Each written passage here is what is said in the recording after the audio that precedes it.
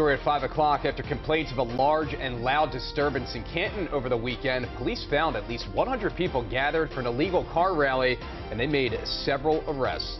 Hello, everybody. I'm Rick Ritter. And I'm Stefan Dingle. Welcome to those of you watching us on CBS News Baltimore and here on WJZ TV. Baltimore police say someone set part of the Canton Crossing parking lots on fire, as car meetups have been a problem in both Baltimore City and County, with cars blocking streets and doing donuts, among other tricks. Yeah, it's a popular area downtown, as WJZ investigator Mike Helgren is live at Canton Crossing with much more on the arrests in this case that all played out over the weekend.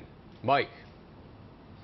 Rick, Stefan, the two people who were arrested are not from Baltimore City or Baltimore County. We want to show you the mess that was left behind in the parking lot in front of the soon-to-open J. Crew and Bath and Body Works stores. And those two suspects are facing arson charges tonight.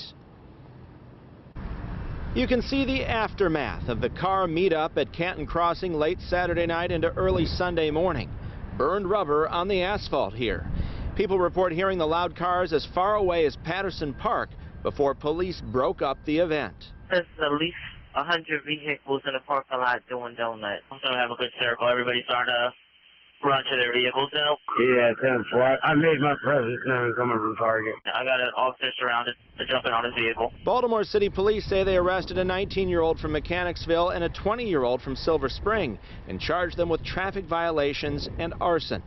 This is the darkened area where gasoline was poured on the pavement and it was set on fire before the suspects disposed of the gas can and tried to flee. I do have the suspect pouring gas on video in the middle of the parking lot.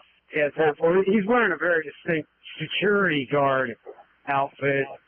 Well, I'm going to say he's not going to have that job much longer. It's just teenagers blowing off steam is what it looks like. Terry pulled into the lot, saw the skid marks, and wondered what happened here. I thought maybe there was a truck that was leaking something, and they just were trying to find a place to park. I had no idea they lit it on fire. I'm sorry. No. It's not funny. It's kind of rowdy, but, you know, even though nobody was hurt, this fire, there's been several, like, serious accidental arson. I mean, kids fooling around that catch stuff on fire. WJZ has reported extensively on car meetups and street racing this year. Participants blocking streets and creating disturbances in Baltimore City and Baltimore County. The city increased the penalties to a maximum of 1 year behind bars and a $1,000 fine. Still, the issue has been tough to stop, with participants moving quickly from place to place.